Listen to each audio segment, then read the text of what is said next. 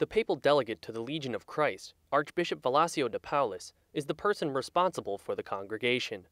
Vatican Secretary of State Tarcisio Bertone clarified this in a decree sent to the order to explain the delegate's role.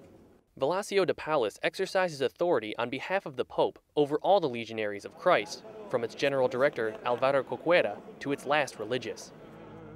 While de Paulus is delegate, the superiors of the institute will remain in office, but will have to run their decisions by the papal delegate. He will then decide whether or not to approve them.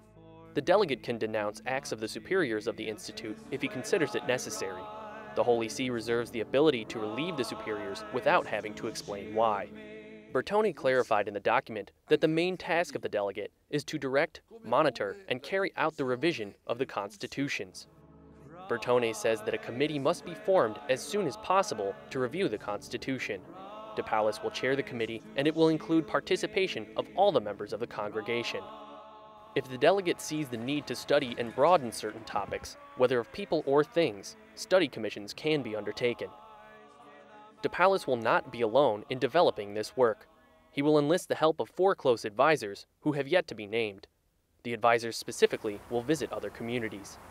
This decree, reviewed by Benedict XVI, leaves no doubt of the role of Archbishop Valacio de Paulus.